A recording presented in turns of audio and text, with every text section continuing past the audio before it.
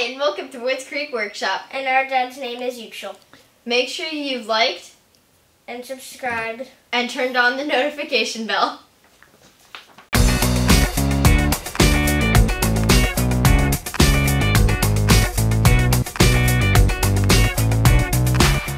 Here's how you can find out the exact center height of your spindle relative to your cross slide.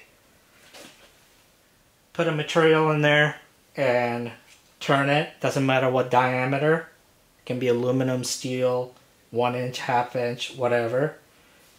And take the measurement of the diameter. In my case, that's 0.7505 inches. Now divide by 2. Now take your height gauge, referencing off of the top of the cross slide. Measure the height to the top of the material that you just turned. In this case, it's 4.0235 inches. So take that number and subtract the half of this diameter that you got earlier, and in my case that's 4.0235 minus 0.3752, and I get 3.6483 inches. That's the distance from the top of the cross slide to the center of the material I just turned, and effectively that's how high the spindle is. Now once you have that measurement, you can use to make tool height gauge. You can use that to set the height of your cutting tool, whatever you need to. But you don't have to guess, or you don't have to rely on your old set of eyes anymore. You have that exact number. When you're holding softer materials on your chuck, it's important to have a nice set of copper covers for your jaws. When I went to make mine, I didn't have sheet of copper, and anything that I could buy were pretty expensive, 12 inches by 12 inches and bigger, and you just don't need that much, and they were $20–$30 for that size. So I just went to Lowe's and got myself a small 6-inch piece of copper tubing and made mine out of it. Now, it's a lot easier to work this if you heat it with a torch and temper it back. This one happens to be 3/4 inch diameter, I believe, and was really easy to work with. And it was 6-inch long piece was, I think, $5. Much cheaper than buying sheets. So go get yourself a piece of pipe and save some money. When you cut your precision shim stock to a certain size that you need, you're often left with a burr that's rolled over along the edge that you just cut. And if you just ignore that and use it, you may not get the exact thickness that you're looking for. So what I do is take a hardened pen material and gently drag over the end, the edge, and the burr is gone. There's nothing I can feel, and it's ready for use. If you don't have already, consider making yourself a cover for your apron. This is simply made of 18 gauge, but you can use 18 gauge or 20 gauge sheet metal, and you can buy them for a couple bucks. I just hand bent this. You don't need any special tools.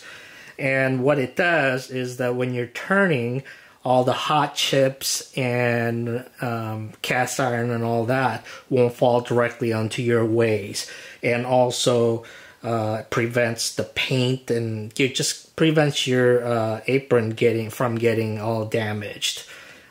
So I just like to have mine, my tools looking good, and also it helps with keeping the chips off of the way, so it makes it a lot easier to clean.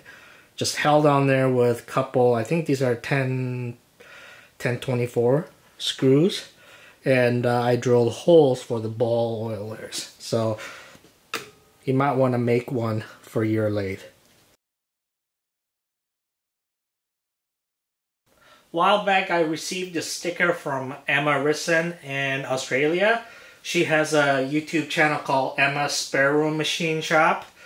So I'm going to add her sticker to the board here. Right below Dudley Toolright,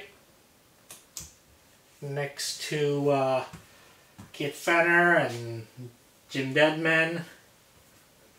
She won't be lonely right there. She'll have good company. When you're machining a taper on your lathe and you don't want to run into the chuck with your cutting tool, try this next time.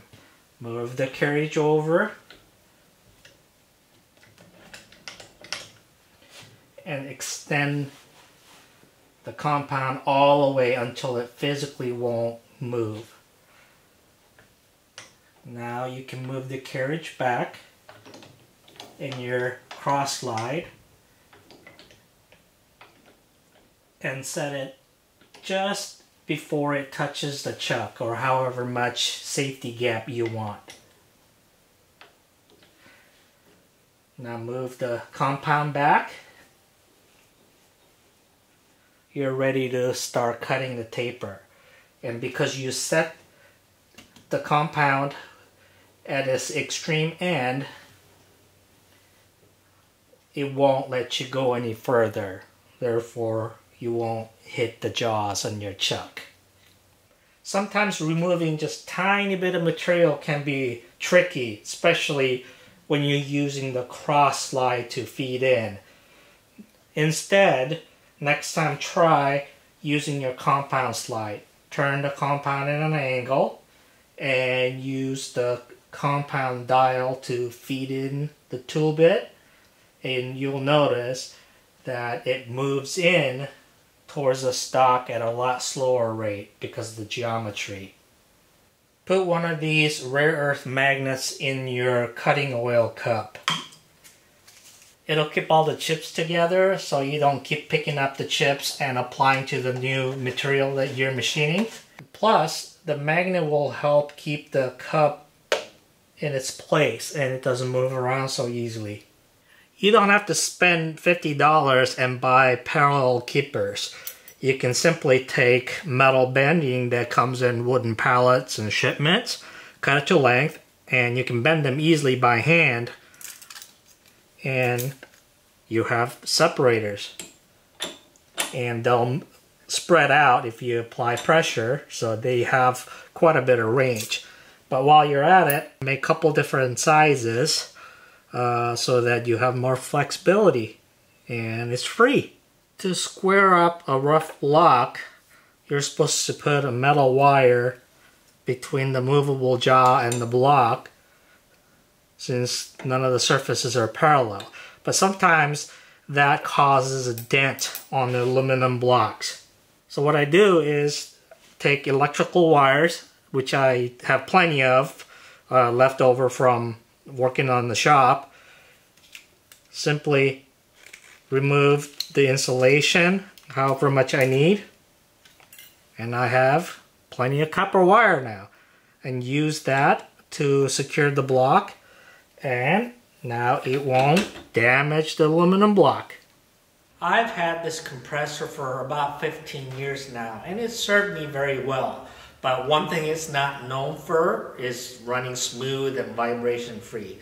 In fact, I can feel all that vibration right through the floor onto my feet, and it just can't be good for other equipments around it.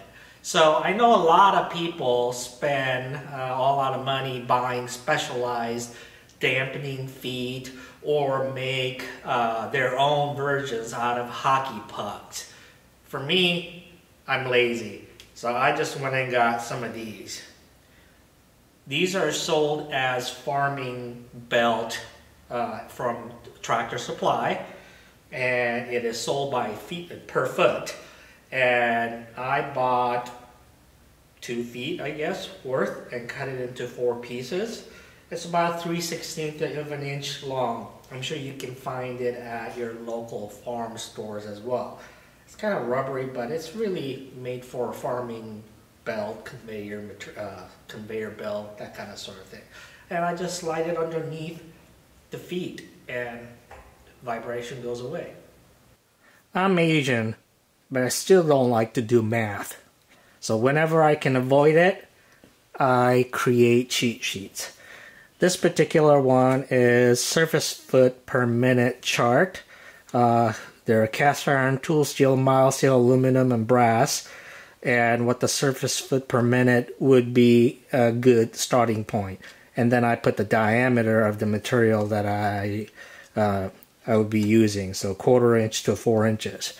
And I used the Microsoft Excel and created what the RPM should be for those materials at those diameters. Green means high-speed steel, and yellow means carbide. So I just noticed this is HSS. Anyway, I have this printed, laminated, one on my lathe and one by the mill, and I just have to take a quick look. Boom, I know what RPMs I should start out at. I don't have to punch calculators. So you might want to think about that. In fact, if you comment on this video and email me, I will email you a copy of this, so you don't have to do any work.